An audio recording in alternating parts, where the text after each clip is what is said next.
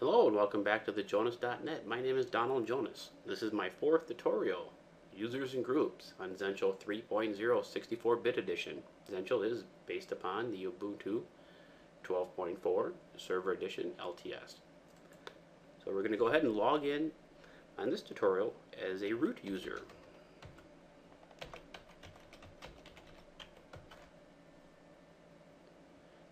And we can go ahead and apply the port 444 so we can log into our administrative dashboard, accept the certificate, and go ahead and log in.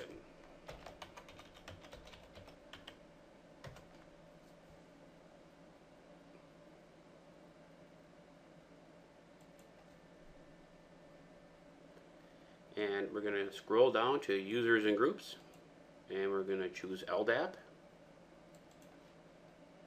And once you click on LDAP, Zentyal does go ahead and configures the LDAP parameters for you. Creates a nice complicated password for you too. The only difference I have noticed in the new version of Zentyal 3.0, I noticed this when I was setting up my Thunderbird email client. I'd like to utilize LDAP as the global address book. In the previous version, the 2.2, the default port for LDAP that listens, and I also notice this on some applications, is 389. Well, I could not get it to connect on port 389. Then I realized it's utilizing port 390. That's just an FYI. That way, if you go ahead and utilize LDAP for applications or global address book, you might want to try port 390, and we can verify that real quick. We'll do the telnet command on the local host, which is the server, and we'll listen for port 390. And as you can see, it is connected. So thought I'd bring that up. We're just going to take the defaults here and enable PAM and bash, and then save changes. That's pretty much it as far as LDAP.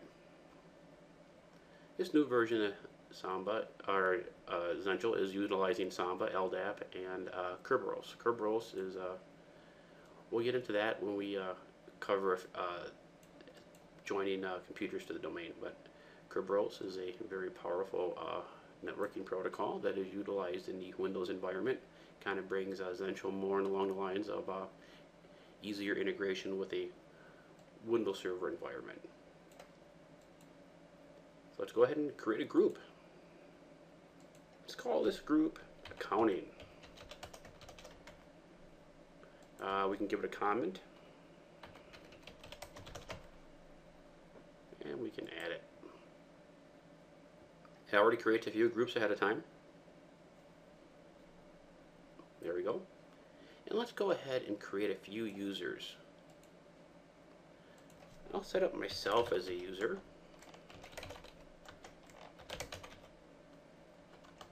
Set up a password.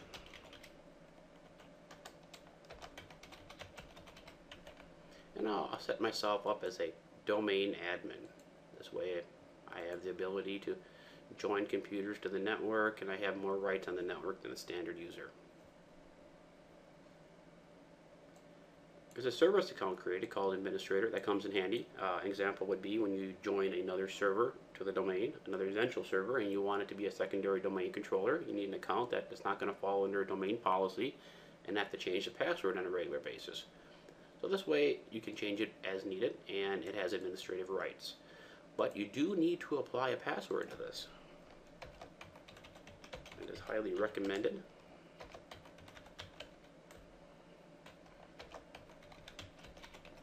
And you can receive email on this. There will be an email account for this.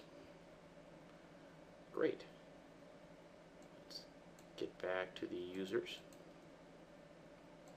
Now, the account I created for myself, I'd like to just cover a few different things. Now, this right here, user quota, will basically be my H drive. 500 megabytes isn't very much space. That's the default. I mean, you can change that. You can go under what is called the user template, and it'll pull the template information from here, and you can increase that. That comes down to your business needs, of course. Or you can just do it manually. We'll just do it manually real quick here. And I'll throw a few zeros on the end and give me a little more space. You get files nowadays that are pretty big, so 500 megabytes is not very big. You'll be getting calls right off the bat from users saying, I have no room to save my information on the network, so you might want to make that a little bit bigger for them. Jabber account's enabled. If I want to give myself administrative rights, I can just go ahead and click on change on that. Jabber is the instant messaging server. I did do a tutorial on that. If you search under YouTube under Jabber, you can see the configuration on that. I may do one for Zentyal here on the new version.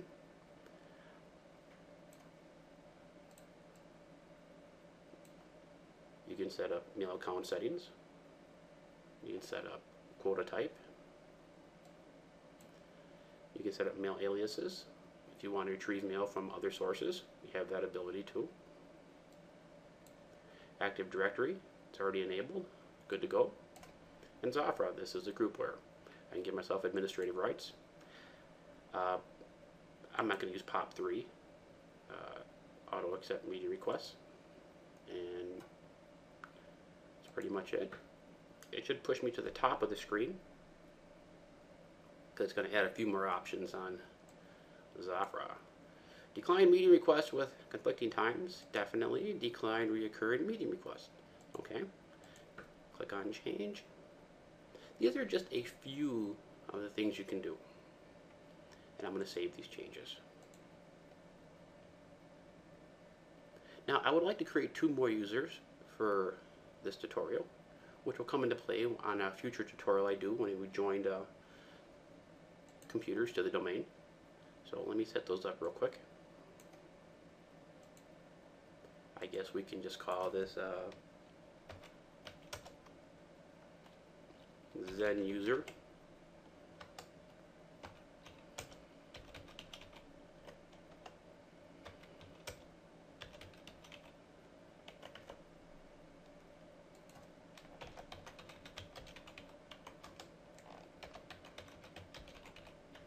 And we'll give Zen user access to the accounting group.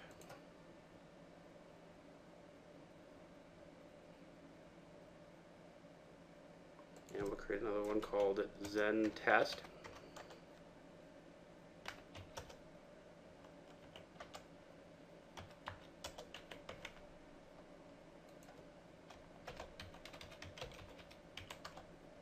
And now with Zen test, basically a standard domain user, no access to groups, just the ability to log on and do their work, and no access to the accounting group.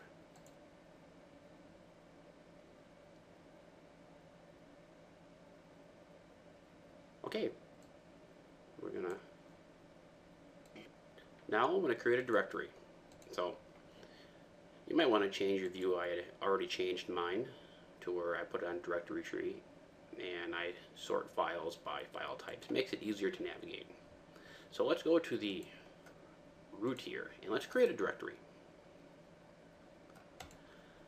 Now in this directory, I would probably put all the network drives I'm going to map out. It makes it easy for me to find. In this directory, I'll call it share. Now this directory I can actually mount to an additional hard drive, which is ideal because that way that hard drive would be separate from my primary domain controller. So it would make backups very easily, and I keep them separated from the domain controller, giving me a degree of redundancy. Lots of ways to do your backups. I like to keep everything in one directory. It makes it easy for me to find it. It's not scattered all over the place. If you do it directly to the server itself, you definitely want to make sure you get those backups removed in a timely manner. That way, if anything happens, your user's data is saved. So let's go into share, and let's create a directory called accounting.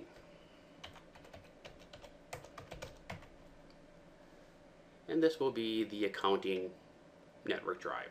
We can map it out to their computers as like the Z drive, the F drive, whatever you feel comfortable with. And we're going to have to apply some permissions here. So right click on it and go to properties and permissions. Owner is root, but the group is going to be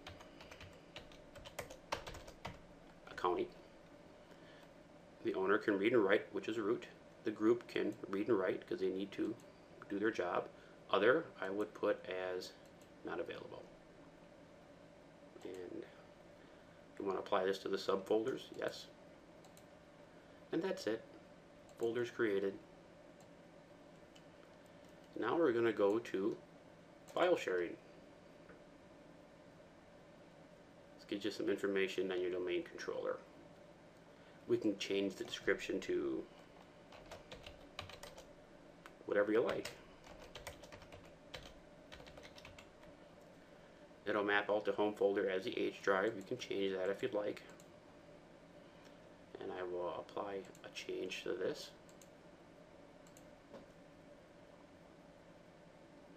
Not a lot to do here at this point.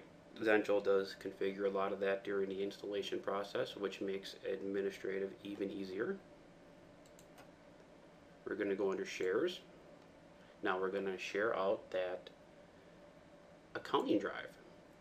We're not going to sync it with the cloud at this time. Let's call the share name accounting.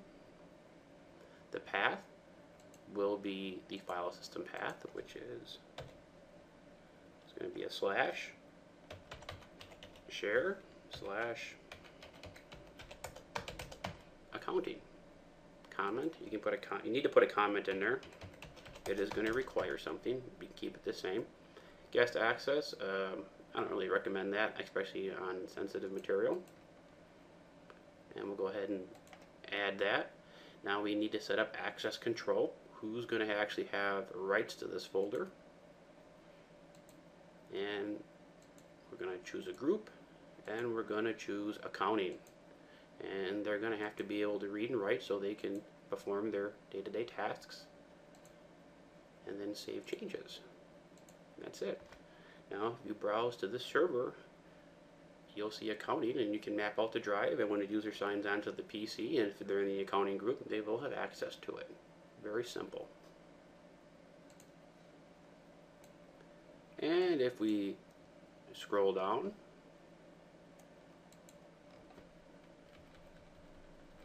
we go into the file sharing. These other tabs, recycle bin, that can be enabled.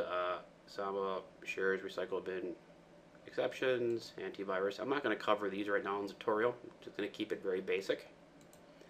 So basically, we created a group, we created some users, we set up some parameters on the users, we joined users to groups, we created a network share, giving specific group accounting access to that share. It's a relatively basic setup. It can all be expanded upon. That's the whole premise of my tutorials, is to give you the basics. You get comfortable with it, and then you can expand upon it. I hope you enjoyed this tutorial, and I hope you watch my next tutorial. Then my next tutorial will be my 5th tutorial on setting up the email and the webmail. And thank you for taking time and visiting thejonas.net, and have a nice day.